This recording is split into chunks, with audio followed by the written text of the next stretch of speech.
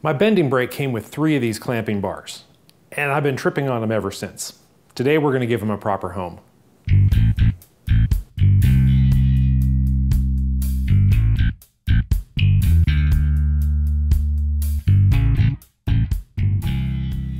Welcome back to Cloud 42, I'm James. Well, you've seen quite a bit of my electromagnetic bending brake on the channel recently, most recently when I built the welding cart and folded the bottle bracket for that. Now, the bending brake came with 3 different clamping bars, a wide one, a narrow one, and a slotted one for making pans and trays and boxes. And that's great, but it didn't really come with a way to store them, and we're gonna fix that today. I have been just moving the bars around the shop, trying to stay one step ahead of the cameras, and that's getting old, so let's build a permanent solution. I've got the bending brake turned around here so you can see the back of it, and I've got the box and pan clamping bar on here, and I've got the narrow clamping bar just sitting back here on the tooling shelf, and there's another clamping bar that's just solid, and that's over sitting on a pallet on the other side of the shop behind me. And the goal is to find a place to put these just on the brake where they're going to be easy to get to. And there is a space underneath this that would be ideal if we had a rack to hold them. If I could just slide them in and set them on a rack like this. Now there's a transformer under here that I could just set them on, but that's not very stable. What I really want to do is put a rack here with a couple of shelves to hold the bars right here so I can just reach over, pull them out, and set them up on top, and I can get to them and put them away quickly and easily, and they stay nice and secure here on the back of the brake. Now it turns out there are some extra threaded holes in the back of the magnet right here, and these are intended to put support bars out the back to support large sheets of metal and to have little collars on them so you can set up an adjustable depth so the sheet will slide against it. I'm not using those, and the way I use this in the space I have in the shop, I don't really have room for them, so I left them off, but we can use these holes. These are M8 threaded holes, and they are 50 millimeters apart. So the idea is to make a little flange that attaches here and weld on some rectangular tubing to actually make a shelf with a couple of supports. And this is the material that we're going to use. This is 3/4 inch, 1/16 inch wall tubing. And I'm going to try to just notch and bend it and just weld this up with the MIG welder. If we end up completely blowing through it and making a huge mess, then I'll pull out the TIG and we'll get the job done one way or another. First thing that I want to do is cut some notches out of these tubes so that I can bend them and create a 90-degree miter bend. Now I could just miter cut these and then weld them together, but if I cut out a notch, I should be able to leave the outside edge and bend that material and end up with a 90-degree corner without having a weld seam on that outside edge. So that's what I'm going to do. So I went through and just used a carpenter square and marked these up, and I initially marked them up using a silver streak pencil, but this cold drawn tubing didn't show it very well. So then I used a carbide scriber. That worked much, much better. I could see it, but you really couldn't. And then ultimately I just came back with a Sharpie so you could see the line. So let me cut these out. I'm just using my 4x6 horizontal bandsaw flipped up into the vertical position. And this blade is really too coarse for this thin wall tubing, so I'll just take it nice and easy.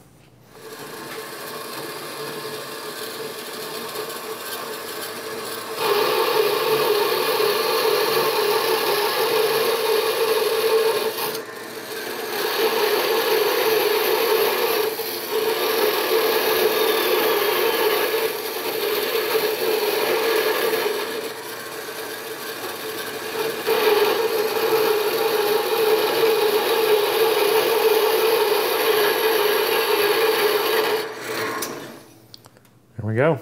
I'll just take these over to the vise and bend them. I could probably bend it here, but I'll do it in the vise so I get a nice square controlled corner.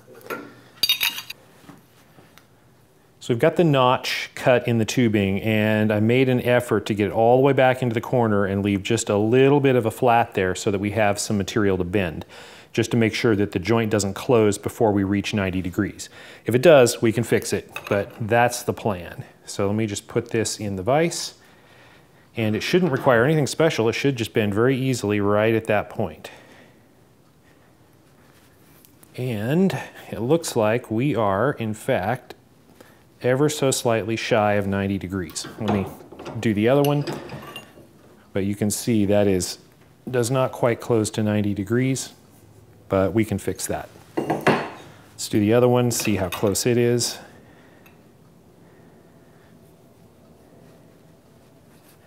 And that one also does not quite close to 90 degrees.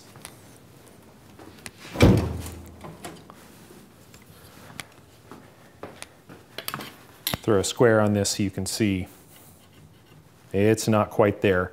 It needs to be opened up a little bit more. So what we'll do is we'll take it over the bandsaw and we'll just cut through this just like you would with a wood miter, and that should clean it up and we should be able to close it to 90 degrees.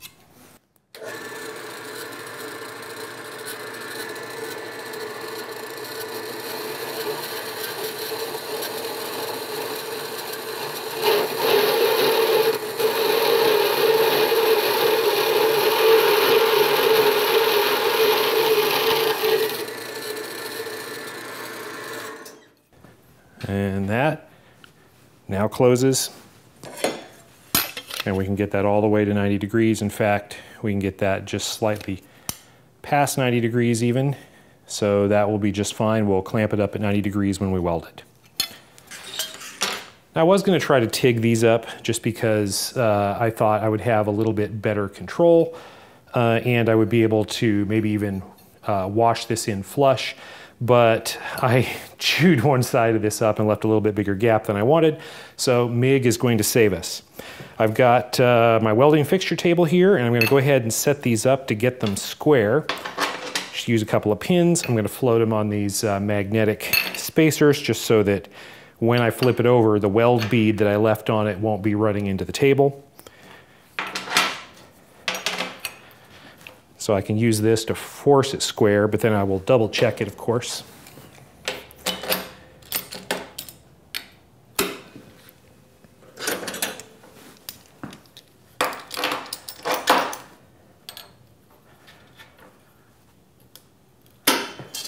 And I'll just double check it with a carpenter square. And nope, not even close. However,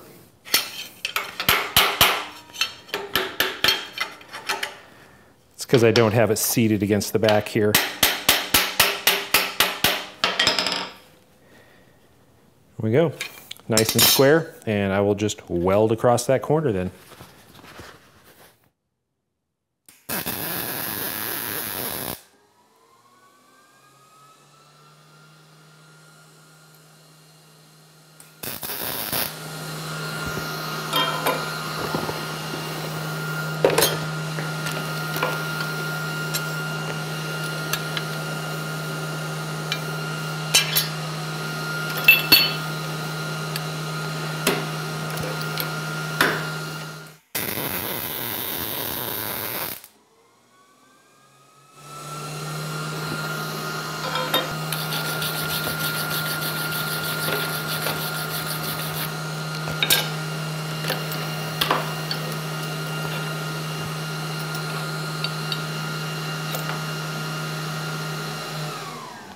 Unsurprisingly, the last weld looks the best.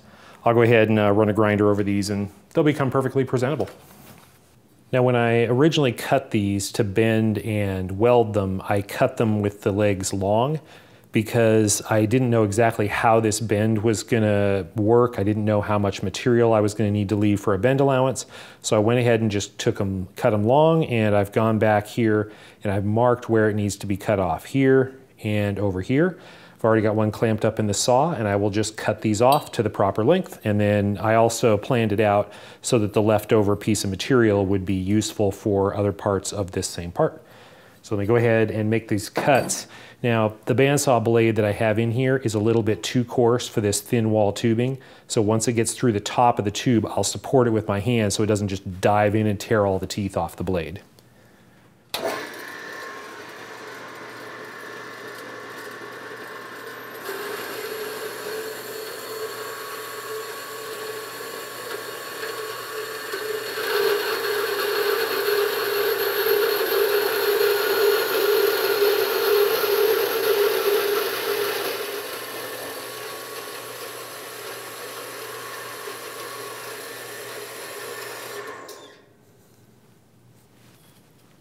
Now that I've got the short end on here, I can look in there and I can see how well my weld's penetrated, but why would I want to show that to you?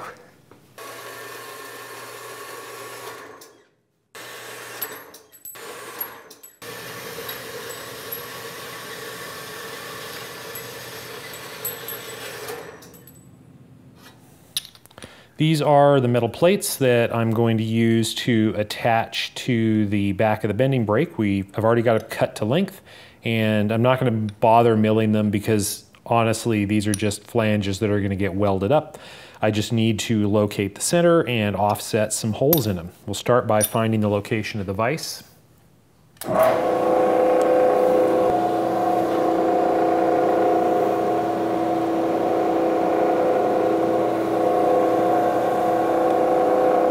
And then I've got a stop here in the vise, so I'll just put these in on parallels one by one. Bring it over, put the first one in, and then I will find the center using the DRO. I'll just touch off on one side, touch off on the other side, and use the half function.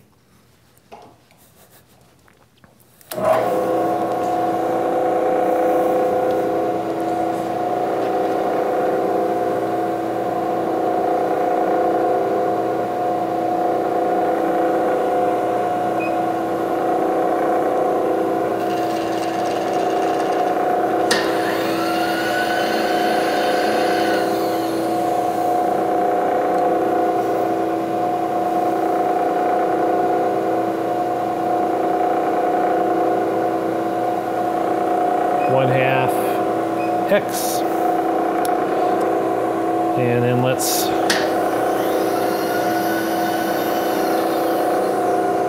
pop over to 0.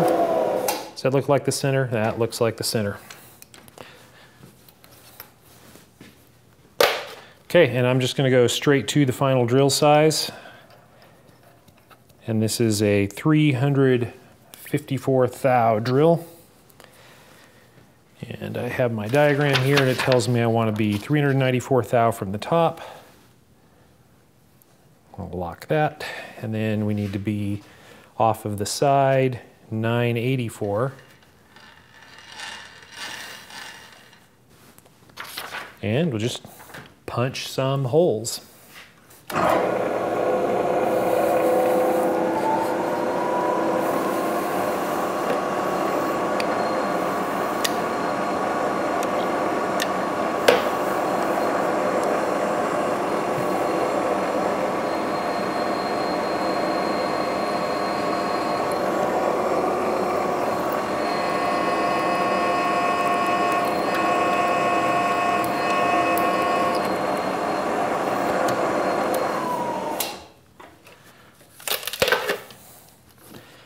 And I am just going to flip it around so we don't have to locate anything else.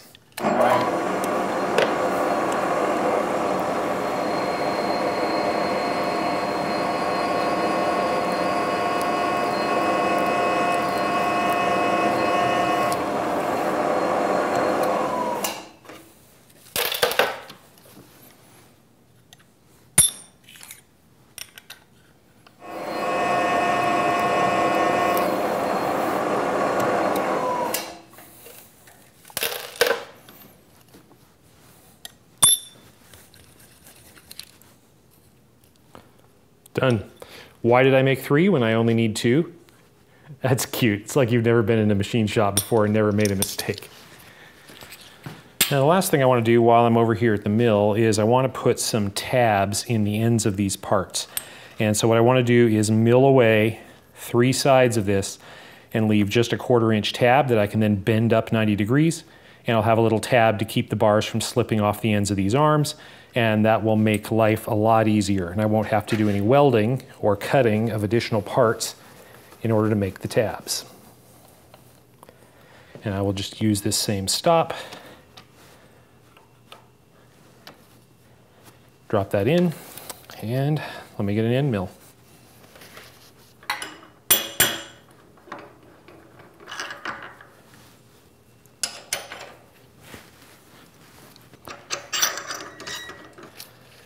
For this job, I just want to cut through as quickly and efficiently as possible. So this is a 1/2 inch roughing end mill, which is all we need, and we'll just plow through this.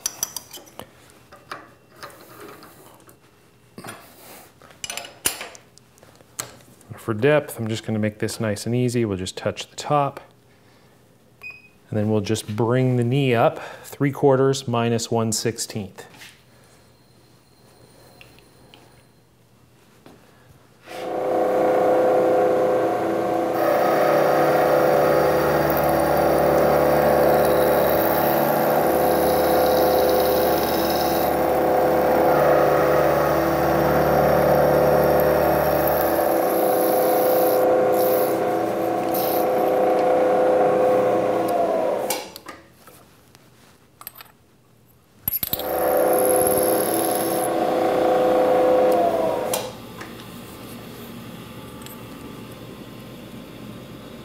Okay, just gonna go clean these up on the grinder and come back and we'll try to bend one. Okay, got that cleaned up. Now all we should have to do is drop it between the vise jaws, give it a little pull.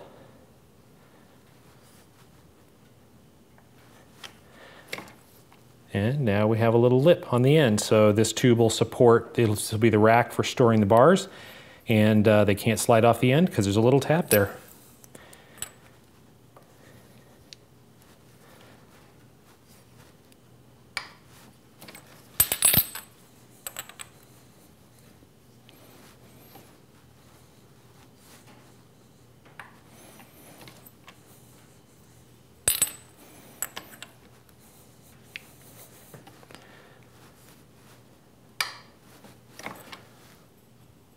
Okay, that one's got a little bit of tear right at the end, but I'll just go ahead and dress that up. I don't think there's going to be any issue at all with any of that. Yep, they all look about the same. Okay, I think we just need to go weld it all together. So when this whole thing goes together, it's going to be this cross tube, the down tube, and then 2 of these rack shelf pieces. They're going to go in like that. I've already got the first one set up, and let's go ahead and make the weld.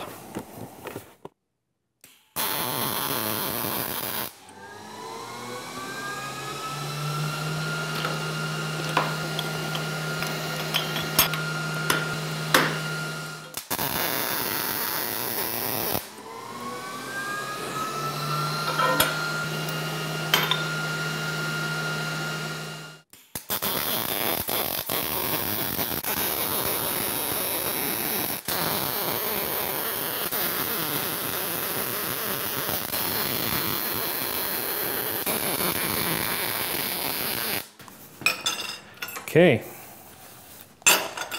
those are done. Next thing we have to do is just attach these flanges.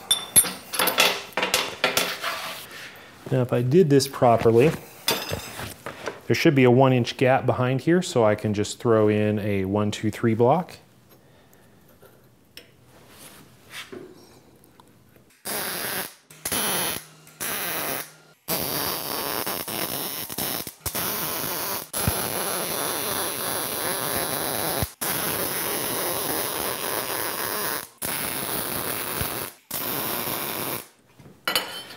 Okay, well that is 2 parts welded.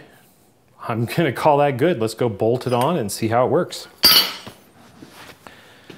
These are cooled enough to touch now, and the welds are okay. I've got a challenge here because this is 1/16 inch wall tubing and 1/8 inch thick material. And this is the first time I've ever tried to weld material of 2 different thicknesses. So I ended up just kind of shooting, I mean, tried a few things, but ultimately ended up shooting the heat in between the heat for the 1/16 and the 1/8 and just being real careful. And I got it washed in there all right. And on one of these, I tried just washing in a bead along the edge of the 1/16 at the right heat level for that, and then came back, once that was built up, came back with a hotter bead and got it to burn into the 1/8. And that works okay. Now these will just go on right here, and I discovered that I don't actually have the right length of screws because the screws that came with the extension arms were longer than I need. So I just threw some nuts on them, and I will get some proper screws maybe tomorrow. The holes here are just not tapped very deep, so I can't use a screw that's too long very easily.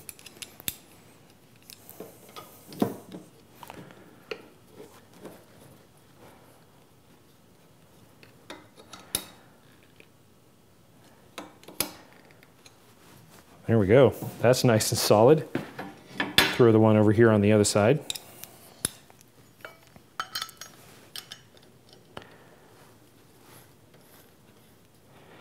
If you have one of these, by the way, I believe these are M8 screws.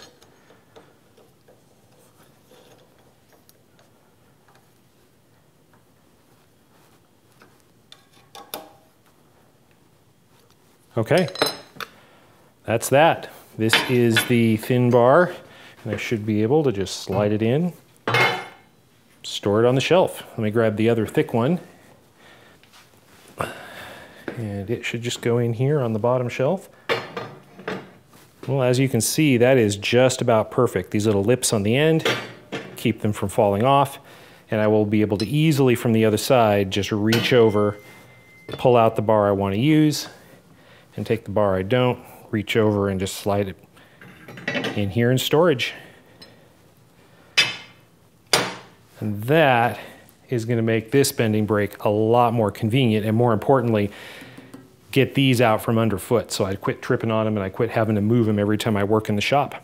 I'm actually, given my welding skills, a little bit surprised how easy that was. Welding the thick material to the thin, not so much. If you've got great tips on how to do that better, go ahead and throw those down in the comments. I'd like to hear them. If you enjoyed the video, give it a thumbs up. Feel free to subscribe to the channel, and as always, leave me a comment and let me know what you think. Thank you for watching.